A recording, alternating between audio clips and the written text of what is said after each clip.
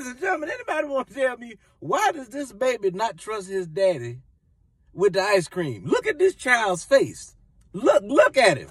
Look how he is watching his father scoop the ice cream. Bruh, it's ice cream.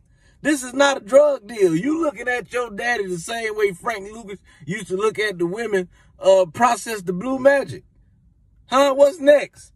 Y'all gonna be meeting up at a warehouse or something like that to make sure that he don't skim you on the ice cream, man? Is your daddy a little selfish with the ice cream? I know daddy probably making a little bit for you and making a grown man size for him. That's because you a baby. You are a child. You cannot ingest the same amount of ice cream as him. It'll hurt you. You'll have diabetes at 3. Okay?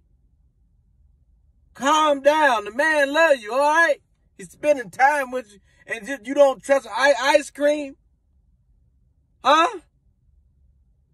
Come on, man. You got to give Pops a little bit more leeway than that. And to the daddy, make sure to just give him the same amount that you got. All right? Just go and give him the same. I know why you're not doing it, because you don't want to have him all sugared up and then he'll never go to sleep. He'll just be running upside the walls, all and everything. I know why you're doing that, but just do yourself a favor. Just feed him the same amount of ice cream that you gonna get, and then drop him off at the house with the mama and leave. Leave for 2 days. And after he get through running around, come back. Now, they gonna kill you when you get back, but that's just my terrible advice for you.